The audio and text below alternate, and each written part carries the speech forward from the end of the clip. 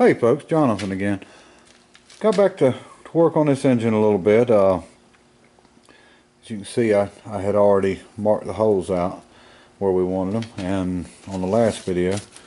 And what I've come up with is some wax paper.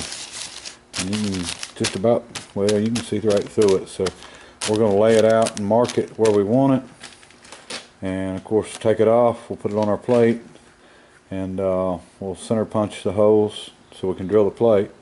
Then we'll lay the plate back on and center punch through the holes back into our cylinder here. And so we'll go ahead and get that done. But picked up another piece. Went to a friend of mine's house, and he had a long piece, and we just torched this off. So I've got to do some grinding and machining on it. But this is going to be our walls for our steam chest. It's a piece of 6x8, and fits good on my piece. And you know, we'll get it on and weld it, and that'll give us a little better look on the corners, and which I could do that with the flat plate, but I'd have to do a lot of welding and grinding. And then we'll probably put a piece in, and you know, in the sides, because this is only 1/4 inch thick. I really wanted half, but as long as we can get something where we can get a good piece bolted in, and we'll figure it out. Okay, we've got our piece all marked out here. The wax paper, we put the black dots where we want them. Sprayed a little copper coat on there, and as you can see, this stuff lays right down on there and sticks good. And you know, we'll have it up, done and off before it dries or anything. But got it where I want it, left to right, perfect. You know, put us a straight line on there, and wanted to make sure that, you know, it was on the pump straight. So we're gonna go ahead and center punch our holes where we want them, and then we'll drill this plate out and get it cleaned back up and keep rolling on it. Okay folks, we got her drilled here, and this is what we ended up with. And we can actually look through our little holes here and see our little black Sharpie marks, so we can get it lined up good. We'll get it back off the motor here, the engine, and then we'll get it lined up good and clamp it good, and then we'll go through these holes and mark every one of them, and we'll get to drilling and tapping. And okay folks, we're making some headway on this thing. I've got all the holes drilled and ready to tap them. Only had one clamp on it when I had my plate up there, and it slid a little bit, and I actually marked it with a drill bit in a cordless drill, and I got a couple marks off, but I was luckily caught it and was able to move it before I actually drilled it, so we're okay. But what we're going to do, I've got a Jarvis tapping head here, and got it on my old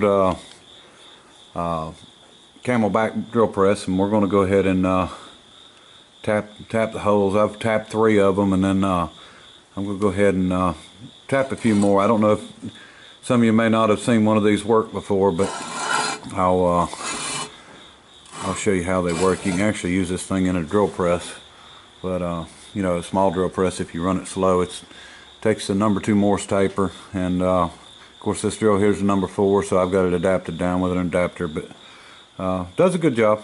But I'll turn it on here and let you see it do a hole or two.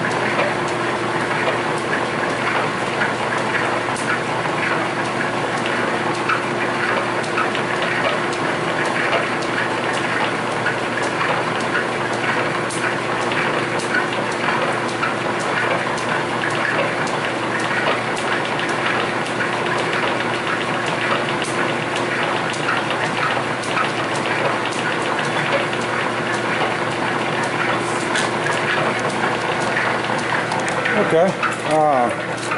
I'll show you how this tapping head works. You can see it was stopping there every once in a while, and the reason being is I wasn't putting pressure on it. The way this works is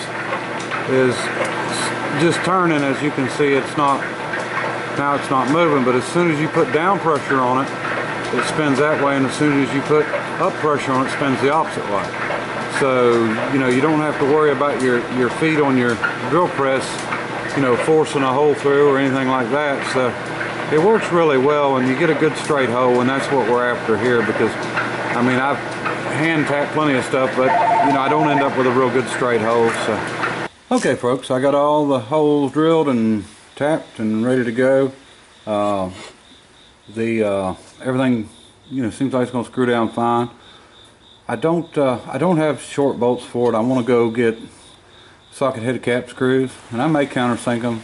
Okay folks, I showed you before the reason that we couldn't mill this and put a exhaust port through there, and as you can see, we've just got one thin wall inside here, and we really can't put a groove over like we did on the other engine. We can't bring it to the center, and I really needed this bolt in the center.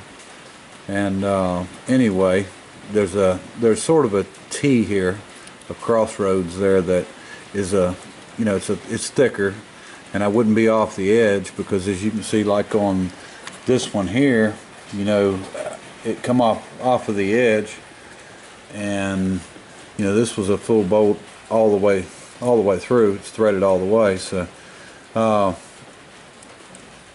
what I am going to have to do, and I'll pull the plate back here and show you, and I probably discussed this before, but we'll show you again. I'm going to sort of draw out where my ports are going to be, and like I said, I've got a paper here for that I was making a little template, but this will give you an idea of what I plan to do.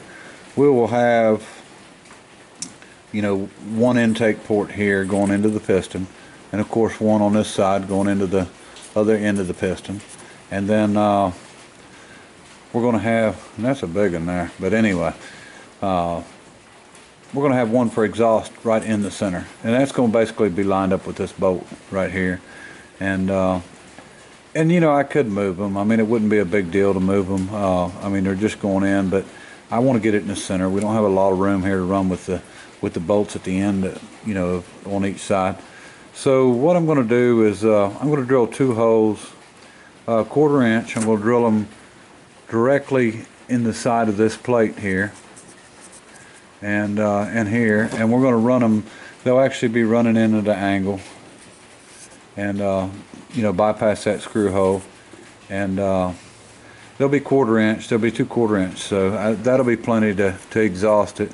And then when we're done with that, we're this slot I can go ahead and go all the way through. That's not a problem there, but we will make a manifold, and the manifold will actually cover both ends of this and come through. And I may take a piece of black iron pipe and actually crush one end of it to make this manifold, and it'll come out. And then if we can keep it as short as we can, but make it long enough where it's got threads on the end, and then I can put an elbow on it and bring it up. But we want to have exhaust on both sides instead of just having 2 holes sticking out. That really wouldn't look too good. And but once we get this finished up, we can actually come up on the side of the steam chest a little bit with our manifold above it, and we won't have to crush it completely flat, but we'll weld it in and make it look decent. And like I said, just let these 2 holes be the ports for it. And there's really no other good way of doing this. And I can't really run them to the center. I can't, there's no way of drilling holes there, and even if I drilled them all the way through into the center, that it just wouldn't work out too well, and running it down or anything like that. And we still got our plate. We've got to to go between these, and it's going to be kind of a tight fit, but we'll get it in there, and get it welded up, get it sealed up good. And that's one of the reasons I want to use them socket head cap screws, because we can keep it over close to the, close to the edge there, and that'll give me enough room to get a weld in there, and we can grind it a little bit or machine it, whatever we got to do. That's not a problem. And of course our other piece that I picked up at a buddy of mine's, it's an old rusty piece, but that's what I prefer to use anyway. And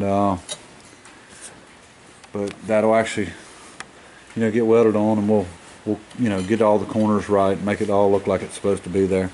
And like I said, we can run our exhaust piece up on here a little bit, and this won't be quite that tall when I'm done. I've got to grind it off good, and then before I start machining it, and then I'll machine it down and get it all flat, and it'll work out really good. But I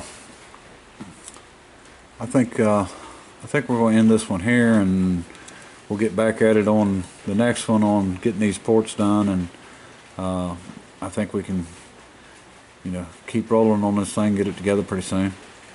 And I just wanted to appreciate everybody that's subscribed, and it seems like we're getting subscribers daily, and of course we got the rat rod build coming up too, and it's I'm glad I didn't postpone it for one day, because it's still Sunday and it's still pouring rain. So we really needed the rain, so I really don't want to complain about it, but we're going to try it again next Saturday, and I think it'll just, all it's going to do is make it bigger and better. And like I said, I appreciate everybody watching, and I appreciate everybody else's videos too. I enjoy watching them. And to Eric, fins up. And if y'all need anything, let me know. Bye.